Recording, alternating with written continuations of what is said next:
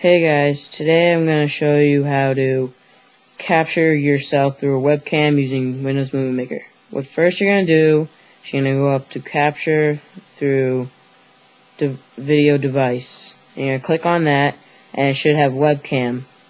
And then you're going to raise the volume up so you can hear yourself and press next. And then you're just going to name it, and you can name it whatever you want and press next.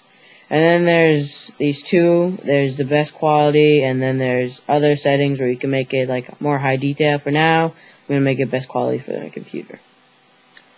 And then it should load, and there is a black box right now, but you can't see me because you can't record with Hypercam and see a video. But yourself should come out. That's all I wanted to say.